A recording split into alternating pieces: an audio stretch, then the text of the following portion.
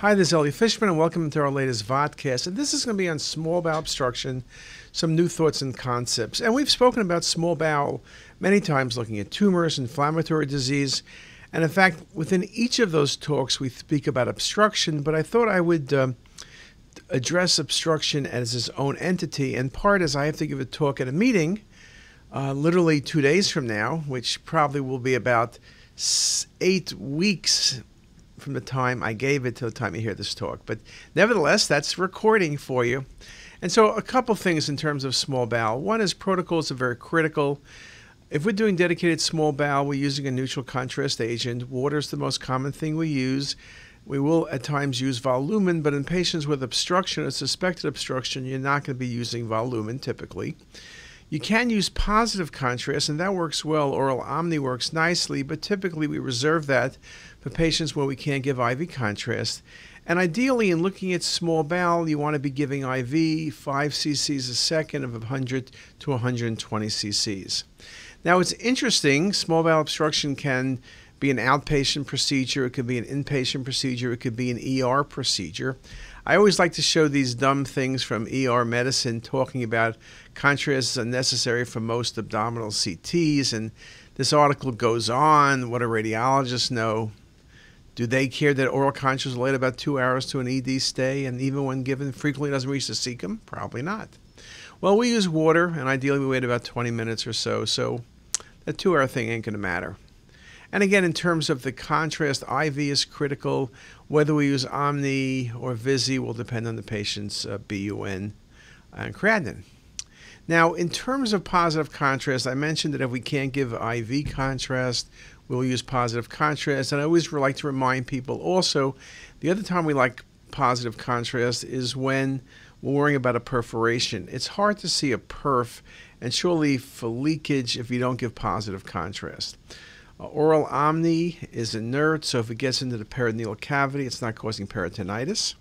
And you can see here very nicely there's fluid around the liver, it's layering of the contrast. And when you look hard at the images, you can see there's a perforated duodenal ulcer.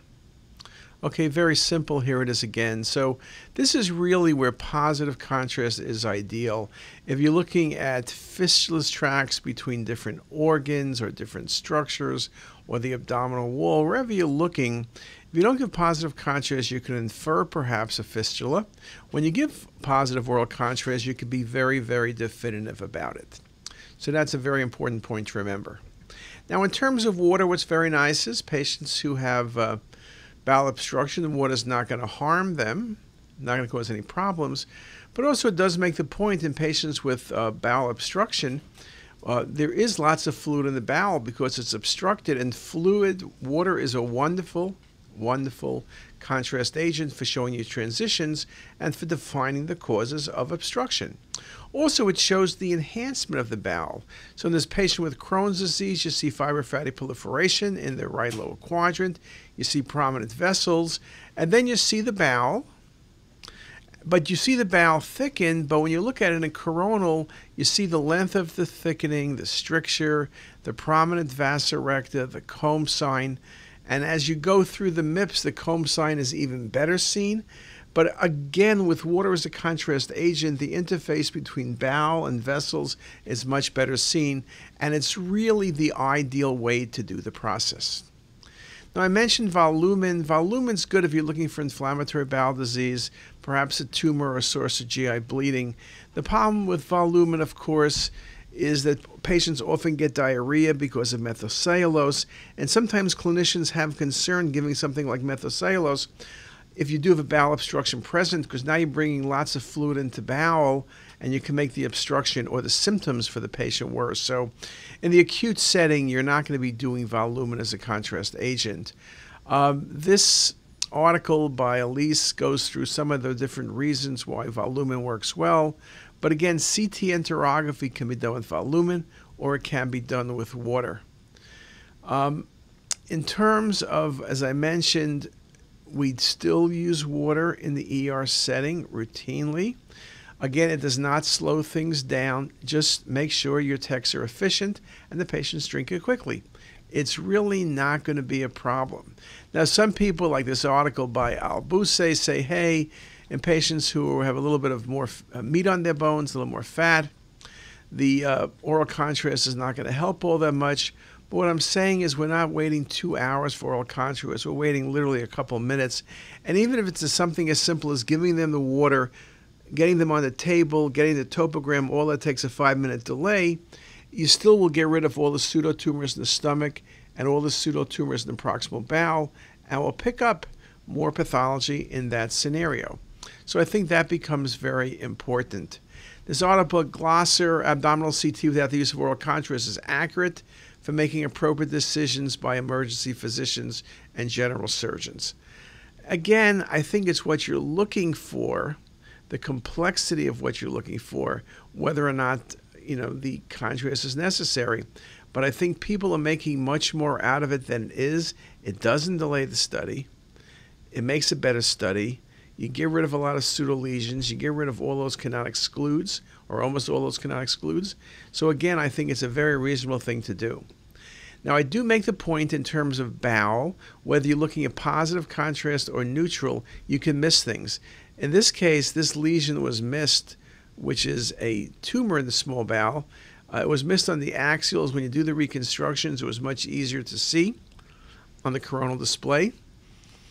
And you can imagine when someone read the axials, they assumed it was an unopacified bowel. Now, just to make the point that when we rescan the patient, you see the mass again, but it's subtle on this no positive contrast study. You can see it because the mass is enhancing.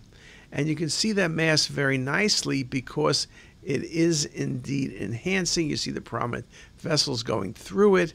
When you play a little bit more with the window, you can accentuate it, but you can see it can be very subtle. Now, in this case, the bowel proximal to it is minimally dilated. That can be helpful, and the MIP imaging, of course, was very helpful in this regard. So, again, making the point that technique becomes very critical and careful analysis is necessary. Otherwise, you can miss a mass like this, which is 4 or 5 centimeters.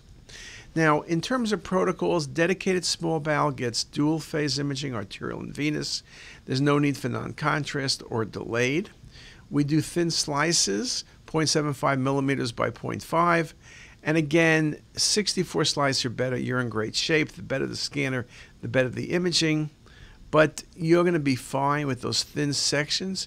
Again, you want to try to opacify everything. You don't want to be fooled by pseudotumors. So again, protocol, the vascularity is critical, 0.75 by 0.5. We routinely do reconstructions on all of these cases. And then probably you remember from our other talks, we look at everything from the axials to the multiplanars to the 3D imaging. And you can see a nice example here.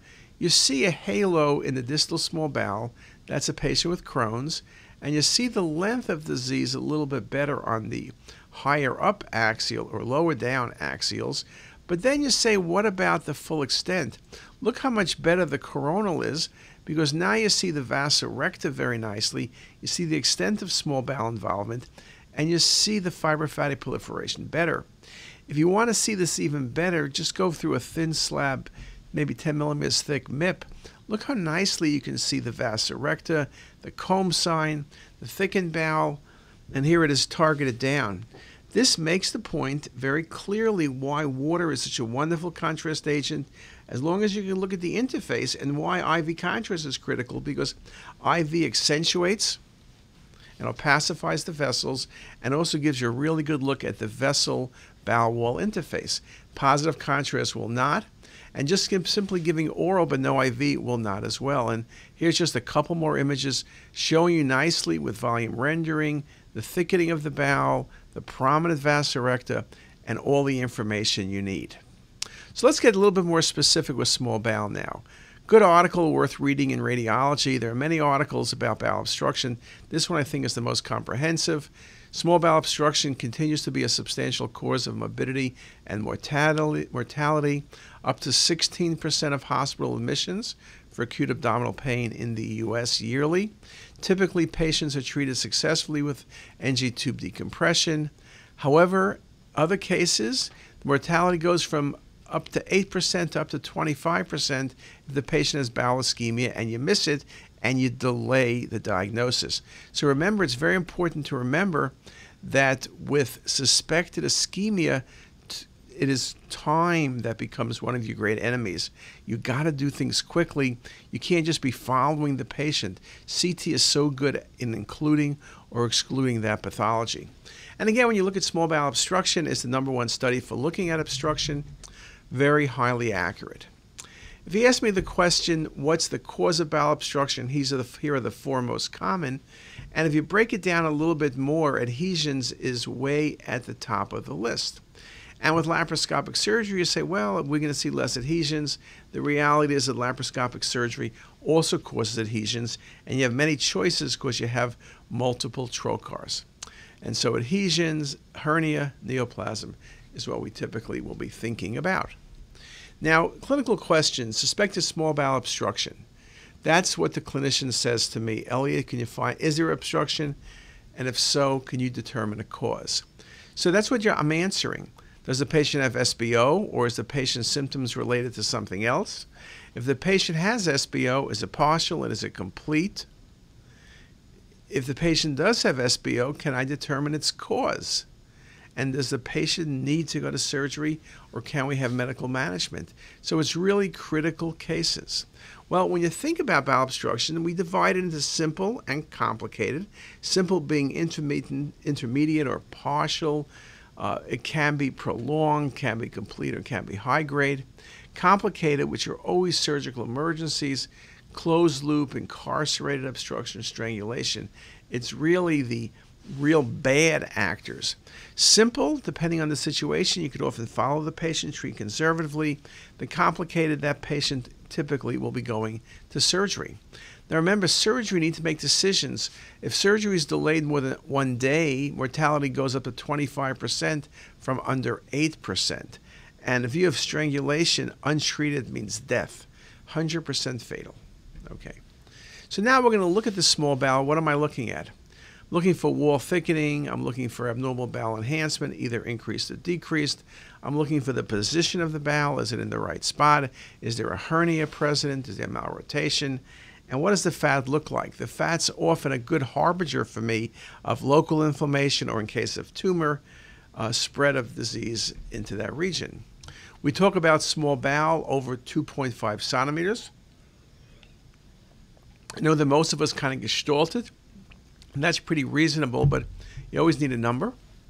We talk about a small bowel feces sign, which is air bubbles and intestinal content, proximal to a transition point for obstruction. I could show it to you better than I can explain it. We look at bowel wall thickening, and we look for transitions.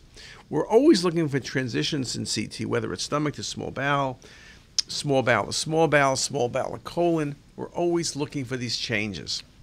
So a great example, markedly dilated small bowel with fluid.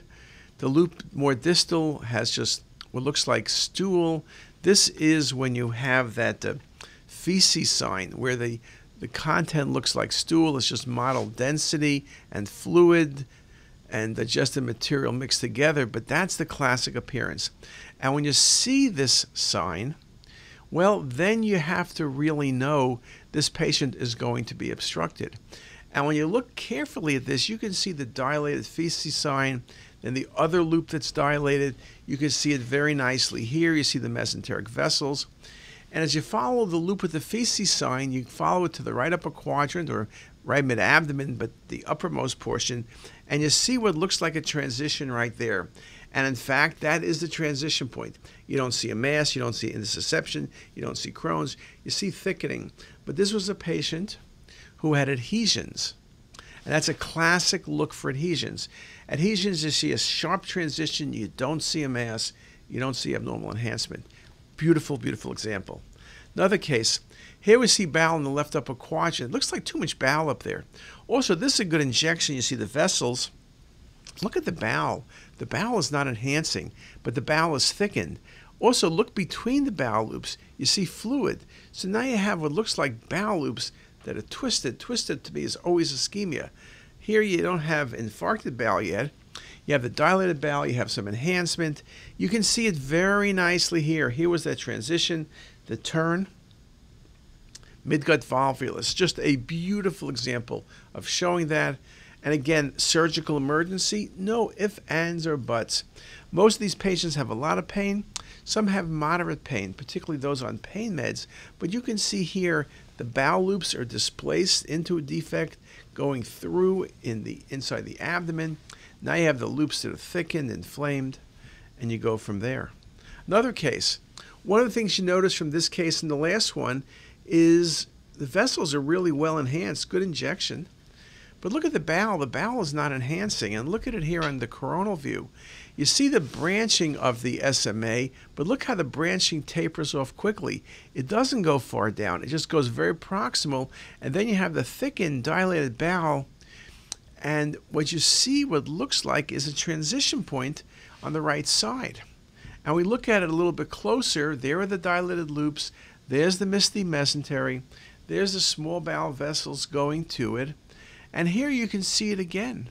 Now we don't see that same transition point we saw in the other case, but we know in terms of what we can explain is we can explain this patient has also an internal hernia. This patient is obstructed. This patient has a midgut volvulus as well. Look on the 3D cinematic, the loops of bowel in the middle. Look how different density they are, how fluid-filled they are. That's a very classic example. And you can see, look at the vessels. Look at the mesenteric arcade. Look how small the arcade is. Look at all of its appearances there and here as well. And this case makes the point, as many cases do, how the 3D mapping with cinematic works well. Here you really accentuate the bowel loops that are not perfused, the bowel loops that have the prominent vasa recta, and the bowel loops with a thickened wall. The other bowel loops look like they're supposed to look. This is the area that's at risk. Now, this idea about internal hernias, just a few more examples to get you used to them.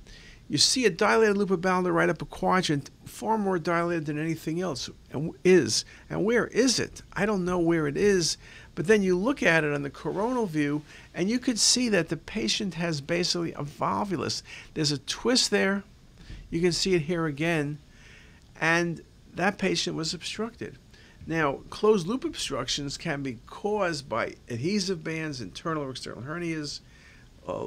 Closed loop obstruction can lead to volvulus, which was the case here. So again, it's something to really keep in mind when you're looking at the cases and coming up with a differential diagnosis. And this idea about closed loop obstructions, I have a bunch of cases because it's important for you to look that the appearances are variable, but they're almost the same, and sometimes you're going to miss it if you only look at axials. So for example, look at this case. You'll see on this example that when you start looking at the bowel, you see these dilated loops of bowel, which are right behind the stomach. And then you look a little bit more carefully and you look at the imaging with interactivity, you can see that the loop small bowel loop goes behind the stomach, lesser sac, and is now causing bowel dilatation and bowel obstruction. And you can see it very nicely here as well. I did these cases and you could see the interactivity. I think it's important to remind people, remind myself, remind you guys as well, that often things are harder to appreciate sometimes only on the axial. We've said this a million times, but making videos, the surgeons love them, everybody plays them. In this case, you see the internal hernia, the lesser sac. You see the stretching of the vessel, very nicely shown there, and also very nicely shown when you look at the sagittal view. So just a helpful hint, I think. Surely, if you want to capture all the information, it's much easier looking at things interactively. You could film it, but also, if you're not worried about filming, that's really not the issue. The issue is that you can see things much better. You can follow the loops, so interactivity becomes very critical. And here's just two snapshots which show you the dilated bowel, but you really appreciate in the coronal view kind of that whiskering, all of the vasa recta being stretched, the lack of enhancement of small bowel, and here it is again. So just a very, very nice example of that, and that's something you need to look out for, because if you miss this, the patient is going to die. Now, this was originally thought to be just simply distended bowel, but no, this was lesser sac. This was behind the stomach. This is going to be a midgut volvulus. Very, very critical. And things are sometimes really subtle. This was a friend a friend's relative. You see the loops of small bowel in the right lower quadrant. They look like they contain stool, that sort of feces sign again. And then if you look a little bit lower, you see a little bit of fluid in the right lower quadrant, which I can circle right there. But if you look at the coronal view, now look at that C. You see, you really didn't appreciate it because it was the wrong plane. Look at that classic C-shaped for a midgut volvulus, where you can see the twist, you can see the loop coming and going. And here's just a beautiful diagram of adhesions at the opening to an internal hernia and the obstruction and the closed loop obstruction. So in this case, you could see that very nicely. And this patient had repeated pain.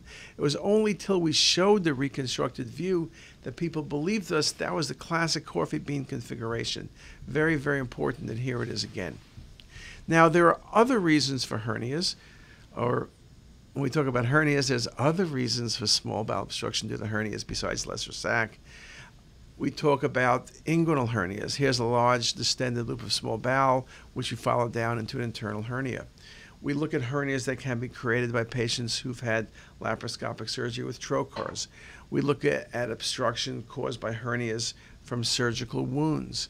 And again, things we look at are bowel enhancement or lack of enhancement, prominent bowel enhancement, and then transit through the images here. You see there's something by the right inguinal zone, and here it is, your right inguinal hernia. You'll follow it out. That'll be resected. You'll see the enhancement there, which is typically going to happen. But again, it's this visualization that becomes very, very critical.